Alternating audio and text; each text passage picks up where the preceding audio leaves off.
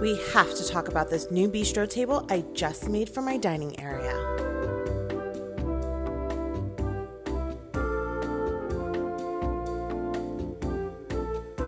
Recently, I've noticed stone, concrete, and textured pieces have become a big trend in home decor.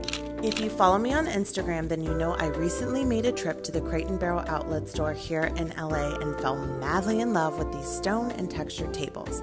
The textured look isn't typically my style, but I immediately thought of my sad little kitchen table and pictured how fabulous a table like this would look in that space.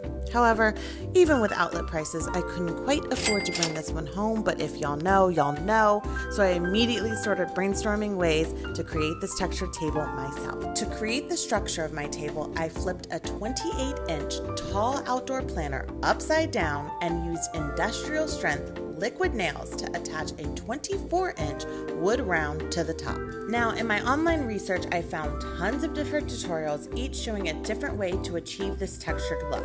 I settled on using a Plaster of Paris mix. To create the mixture, I followed the directions on the back of the box, mixing 2 parts plaster and 1 part water until it was smooth like pancake mix.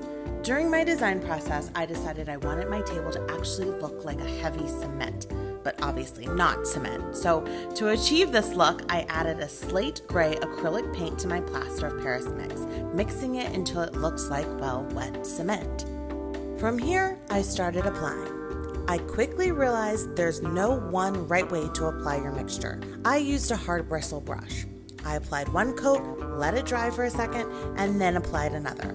My biggest tip for this project is to move fast. The plaster mixture dries so quick. Learn from my mistake and make your mixtures in small batches so it doesn't dry out before you have a chance to apply it. Oh, also, this process is a menace to a manicure, so the optimal time for this project is before you have a fresh coat of paint. In total, I applied 2 coats and left it to dry overnight.